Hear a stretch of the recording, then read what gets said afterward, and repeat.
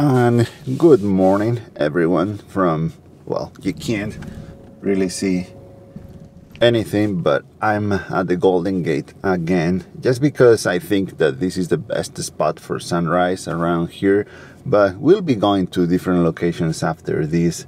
Also, I don't know if you can tell, but the allergies have been killing me these past few days, so I'm gonna be doing mostly a lot of driving today to different spots and just shooting from not too far from the car, so I don't spend a lot of time out of the car, and also as close to the coast as possible because my allergies are better when I'm close to the ocean. It's gonna be a long day, hopefully a fun day, and hopefully we can see or we can make some good images. So stay along with me and let's do it.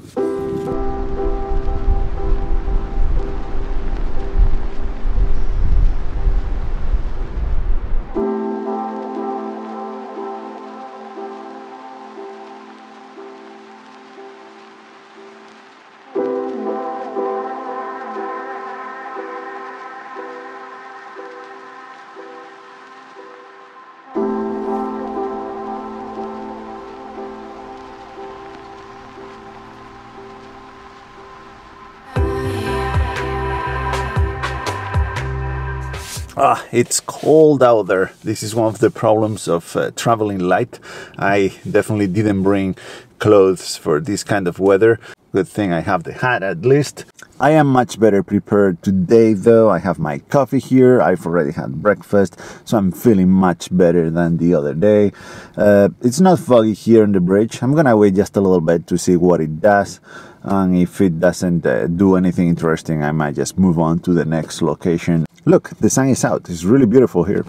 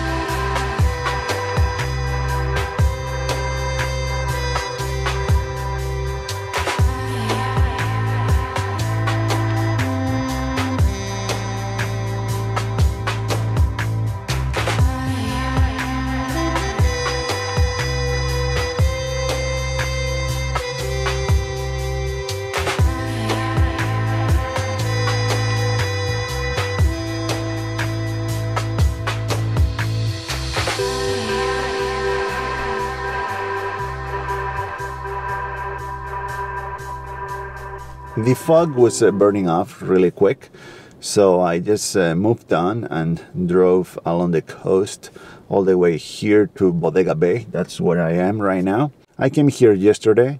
I came here with some family. We spent the day here at the coast. It was a very eventful day. We went to this beach and I saw these vultures on a dead seal.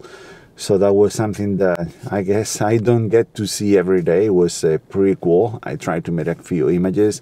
The vultures were also like showing off, you know, I guess they were claiming the seal for themselves, but it was kind of cool. And I don't know if the images are gonna work out because I didn't have a chance to look at them, but it was very interesting. And then someone was stuck on a rock. They were trying to climb it for some reason, so a helicopter had to come and rescue them.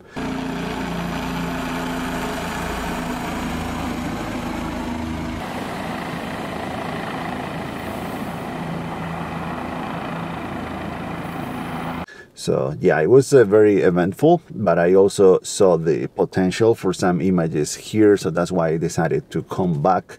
One of those images was of a church that I saw my way here yesterday. I only got a glimpse. It was a hard curve and the church was on the left, so I didn't have much time to look at it, but it immediately looked so familiar to me, like I had seen it before. And I still haven't checked on that because I didn't have much time, but I am completely sure that Ansel Adams made an image of that church, and I know how he did it because I read his book where he explains how he did it.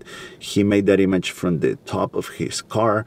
This is something that he did very often. He used his car.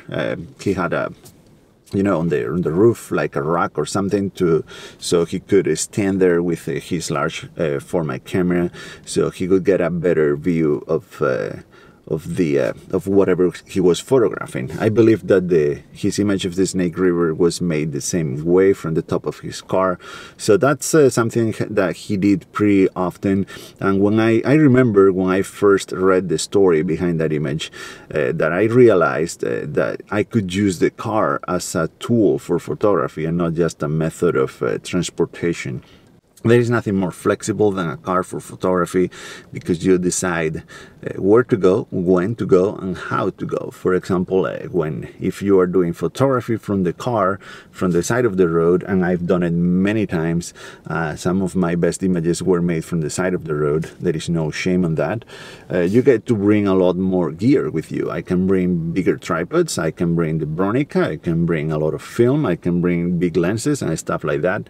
So that's another advantage of using a car for photography. You can also bring other tools like boots if you have to get in water or stuff like that. So yeah, I believe that cars are a very important tool in photography, and they can be used the way that Ansel Adams did too. Of course, since I didn't get to be on top of the car, I wasn't able to make the same image that Ansel Adams made of that church. Also, he was using a large format camera, so you can transform or distort the perspective more than with a regular camera like the ones I have with me right now. But that's okay. I still wanted to go there even if the image it wasn't as good as his, or even if the image wasn't good at all, because as I said many times in this channel, and I know I repeat myself, but I believe it's a very important message. I like to go to locations where photographers I admire made some of their best images, because I get to see what they saw. I get to kind of understand what they were thinking when they made the image. I think it's a very good way to learn from those photographers. As I said, I'm at Bodega Bay now. Somehow I ended up at this park. It's called Doran Regional Park. I had to pay $7 to enter here. I didn't realize about that until it was too late. But now that I'm here, I should take advantage. It looks pretty, so I might be able to make some good images around here. So let's do it.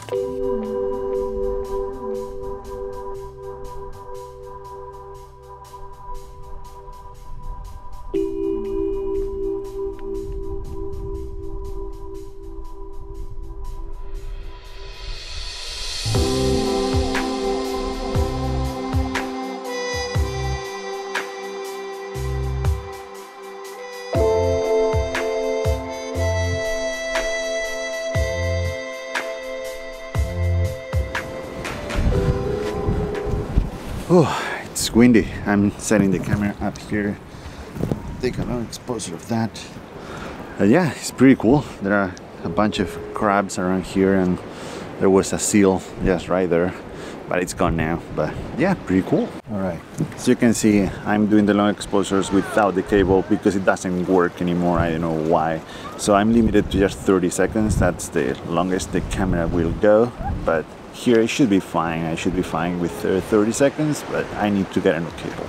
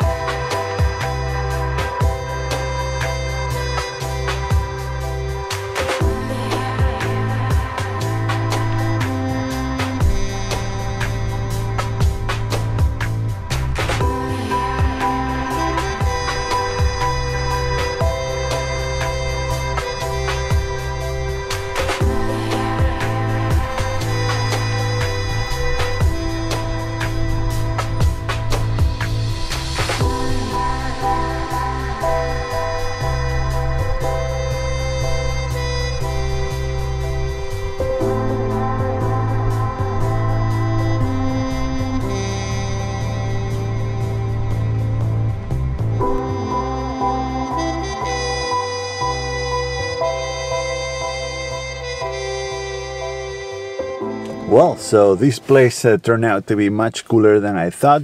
The $7 were completely worth it. Now I'm gonna drive home and hopefully I'll be stopping a few times if I see something on the way there that I wanna make a photograph of. I will if I can, because these roads are very narrow and there's usually not much space on the shoulder, so we'll see if I'm able to, but hopefully I will. I love the landscape here, so yeah. While I might be able to create good images from the side of the road, that's not gonna be the case for video. It could be a little bit chaotic, no story or no anything, just random clips from random locations. So I'm just gonna call it a video for today. I'm gonna call it a day. I'm gonna show you whatever image I make on the way there, if any. But thank you so much for watching. I hope you enjoyed the video and see you in the next one.